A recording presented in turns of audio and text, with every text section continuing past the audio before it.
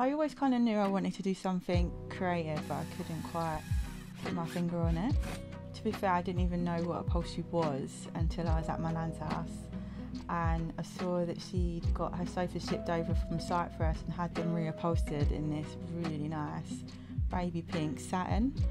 My grandparents owned a factory in Dalston, and I'd go there a lot with my brother. We'd always play hide and seek in the clothes, and sometimes I'd sit on my nan's lap and we would be sewing, making very basic things like a bag. The sounds of the sewing machines, all the clothes everywhere, I found it really inspiring. There's something really satisfying about getting the knack of how to use something and really being confident with it. There's also quite a therapeutic side to it where you're kind of rebuilding and sewing and cutting fabric, and there's quite a nice delicate side to it as well, which I enjoy.